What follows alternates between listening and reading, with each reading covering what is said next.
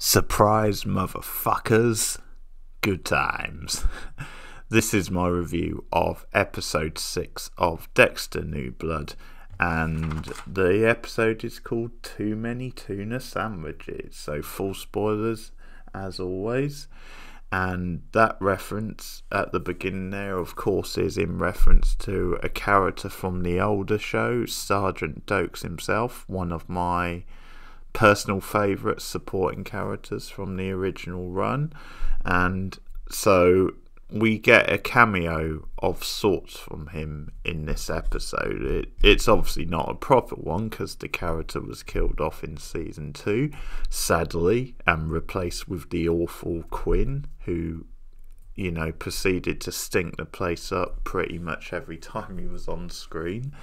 So a really poor substitution, but they bring up Dorkes here in this episode, and the reason is because all those years ago in Miami, it was him who was framed and set up as the Bay Harbor Butcher, which of course was really Dexter, and set up in a way by Dexter's girlfriend at the time, the crazy Lila, more than Dexter, I should say. But anyway, that's what people have believed for many years, and it comes back up in this episode, and that's because Dexter suspects that Molly is the one who gave Angela the information about his real identity. So Angela, after last week's episode, has found out the truth about Dexter's identity, and she confronts him straight out about it, which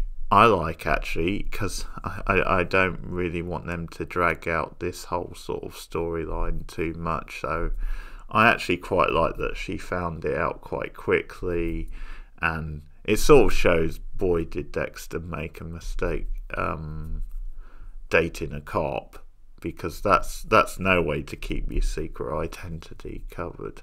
Now, obviously, she doesn't know the full truth. She doesn't know the truth about him killing people and his secret life, but she does know, and his real name's Dexter Morgan, that he fakes his own death. And I actually like the way they confront it in this episode. It's a solid little scene with him and Angela. You know, I think Angela's a very watchable, likeable character, and she confronts him, and he sort of comes out with, like, he's been running from death. That's why he covered up his own death, or pretended to be deaf. Deaf. And, pretended to be dead and went on the run. And he claims it's because of what happened to Rita. She was killed. It's because of what happened to Deb. She was obviously killed. Various things. And it's a clever scene, because what's essentially happening in the scene is that Dexter is telling Angela half the truth, but obviously not all of it. He's not obviously filling in the blanks about what he actually got up to, and the whole thing about killing people and that stuff. But it's like half truths, and it seems to be coming from a place to obviously save his own skin, because obviously she would arrest him if she knew the full truth.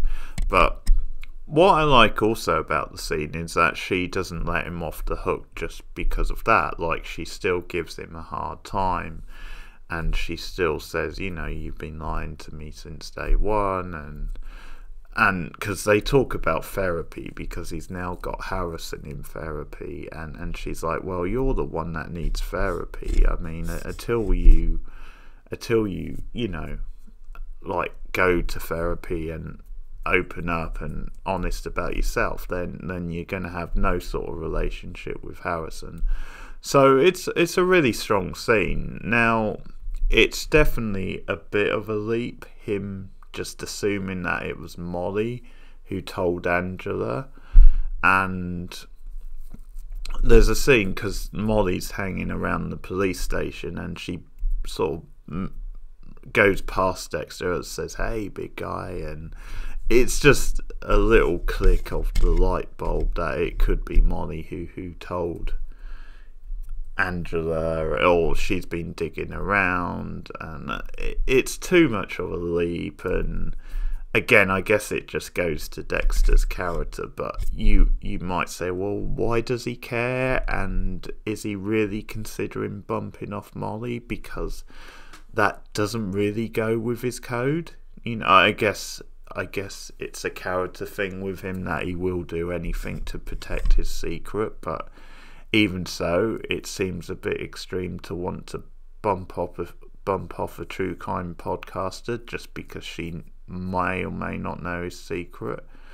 So Molly becomes his focus for the rest of the episode, and he listens to a podcast, and he listens to the episode about the Bay Harbour Butcher, which I have to say is really entertaining to listen to. And that's when we get like the James Stokes sort of cameo, and there's a clever little nod to it because, of course, like one of his like catchphrases was "surprise, motherfucker," and she sort of works that into like the podcast, and the voiceover from Dexter and his reaction is pretty good as well, because he's like, good time sort of thing. So that's a good example of how because you also see like footage of Dorkes, like that sort of famous scene where he like does the eye sort of thing, signals to Dexter, "I'm watching you, son," and they sort of show like that clip. So unlike last week where the Angel Batista cameo was just so heavy-handed and so clunky, this was a perfect example of how you do a cameo like this, how you work it like an old sort of reference into like the new sort of show. It was nicely done. So he starts tracking Molly, and Molly has this idea to like set up a meeting with Kurt, and that's to try and dig deeper and find out why he lied about Matt, basically. Now, Angela tells her not to, but of course Molly's not going to listen to that, so she sets up a meeting, and she supposedly has a wire because that's her idea before, but we never actually see the wire, and Dexter, like, obviously must have been tracking her because he shows up at the bar, and he leaves a recorder when they're talking at the bar. Now, that's a bit risky considering the fact that the barman could have come across it and just, say, "Hey, someone's phone's here." But anyway, that doesn't happen. But he leaves a recorder, and he listens to it back, and he finds out that Molly obviously questions Kurt about what's going on with Matt and why did he lie, and Kurt says, "Well, it's just because I was protecting my son. I didn't want him to take the fall about the whole killing the deer." And he then claims, "Well, he's actually staying at my cabin. Do you want to, if you keep it a secret, you can come and meet him, like." And she's like, "Yes, sure." So she goes along, and obviously Dexter listens back to the recording, and he goes after them. And there's like an interesting moment where he sort of figures out that that Kurt is going to do something to her, because he looks at the setup of the cabin and how isolated it, and he figures out, well, this is sort of a serial killer's cabin, and obviously Dexter would know. So he actually half considers like just leaving Molly as Kurt's prey, because it's like, well, I had nothing to do with this, and this benefits me because obviously she's digging into the Matt stuff. But obviously he sort of does the right thing, and he comes up with an excuse and like bursts into the cabin. And I think Molly is starting to get creeped out anyway, like she's starting to suspect something's going on, because Matt, Kurt's keeping up the charade about Matt and like starts shouting him. and he's obviously not responding. And, you know, Dexter, as I said, has a cover story, comes in, and he actually, again, makes up an excuse, looks in the room. Obviously, Kurt comes up with a cover, says, well, he must have left, he must have went into town or something. But anyway, yeah, Dexter looks around the room, he gets a look at the camera, and he just starts putting things together. He starts suspecting that Kurt is the kidnapper. He's been kidnapping the young girls, and obviously Dexter then gets Molly out there, says, would you like a lift? She says yeah, and you know, again, it's decent stuff. It's quite well done once again, and obviously Kurt, you know, goes nuts because again things are starting to slip. Now obviously it sort of continues this feud with him and Dexter because of course Kurt has given Harrison a job, and he sort of wants Dexter's signature to say my son can work for you, but Harrison's like, Dexter doesn't want him to for obvious reasons, and then Harrison's like, well, you know, screw you, I'm gonna take the job anyway. And so the rivalry sort of continues, like, because Kurt shows up at Harrison's his wrestling match at the end, and again, you know, it goes the predictable way, which I predicted, and you know, he basically snaps on this other wrestler and like breaks his arm, and Kurt seems really happy because it's like they play up this whole thing of him like giving Harrison advice, and you know, because there's a scene earlier where he's actually helping out around the house, and he says, well, it was actually Kurt who told me to do this. So the scene at the end plays like it's Kurt's advice, and that motivates him to really go aggressive. And Dexter's like, you know, stay away from my son, sort of thing. So there's more like Kurt Dexter rivalry stuff. There's, again, the stuff with Harrison is pretty lame. It's not very interesting in this episode.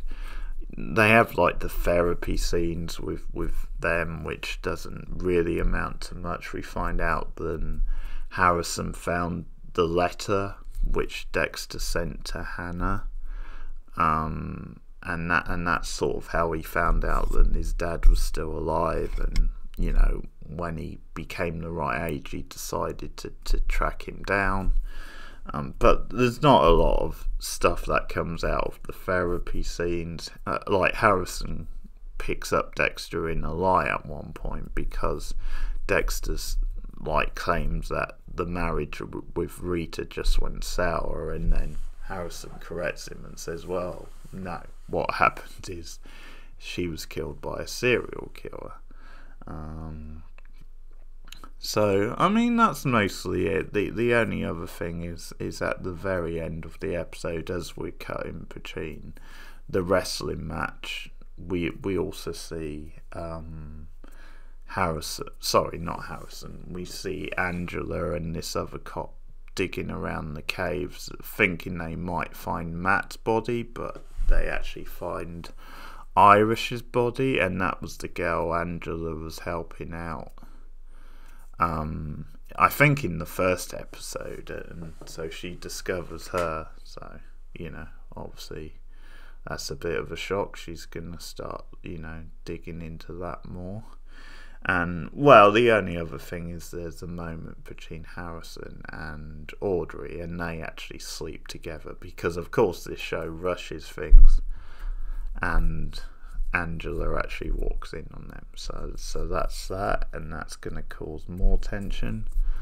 I sort of suspected there might be a relationship, but that's Dexter New Blood for the week. Not too bad, a more solid episode this week. So let me know your thoughts in the comments below.